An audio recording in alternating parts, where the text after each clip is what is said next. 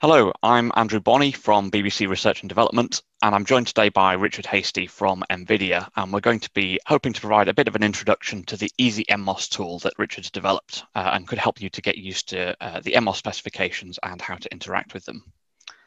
So to kick things off, Richard, could you tell us a little bit about Easy-NMOS and who might benefit from it? Hi, fantastic, great to meet you. So Easy-NMOS is a tool that was developed internally within NVIDIA several years ago, but now has been made open source.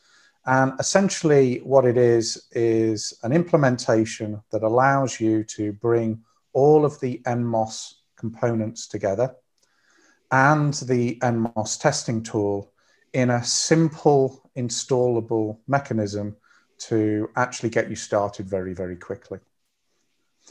Essentially, you have a NMOS registry, an NMOS controller, and an NMOS virtual node.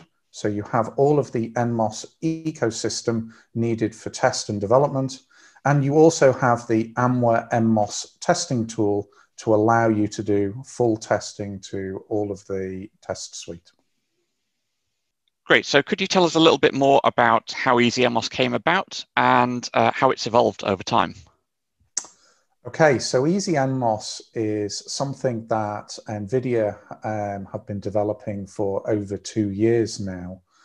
And it's based on the fact that we believe that NMOS should be simple and easy to deploy using technologies such as microservices. Now, the Easy-NMOS implementation is actually an evolution of open source software work that we've done, that Sony has done, and AMWA have done themselves over the years.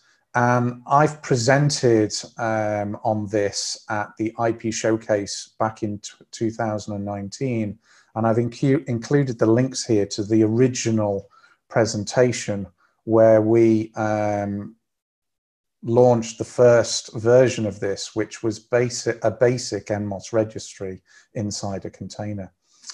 But since then, the technologies have evolved, and what we've done is we've taken the containers and actually now evolved them so that they support what is known as multi-arc technologies. This means that they are compiled not just for x86 platforms, but they're compiled for ARM 32 and ARM 64-bit platforms, which means that essentially they can be pretty much run on anything, whether that's a Raspberry Pi, whether that's a server, whether that's an NVIDIA Ethernet switch. It basically can run on anything. And since then, we've also looked at the usability. So not only is it just an NMOS registry, we've now included an NMOS controller and a virtual node implementation. And we've also included the AMWA NMOS testing suite inside the Easy-NMOS implementation. So that sounds a lot, but what we've done is to make this easy for us to use and for others to use, we've implemented this using Docker Compose.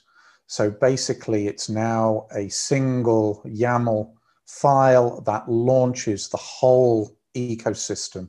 And this is why we launched the Easy-NMOS implementation, because what we're hoping is that this is going to allow industry developers to jump into this from a development and test perspective. And we're also hoping that customers or users of NMOS technology can also use this to jump into it to actually validate and prove out their NMOS-based solutions as well. Now, the important thing is that this is completely open source. Everything that's been done is based on the Apache 2 license. So it's free for people to go and use and develop and expand. And everything that we've done in the Easy-NMOS implementation has been actually based on open source software from Sony and AMWA themselves. So again, even the roots of these containers are actually free and open for everybody to use. So hopefully it's a great tool that people can really accelerate their NMOS developments with.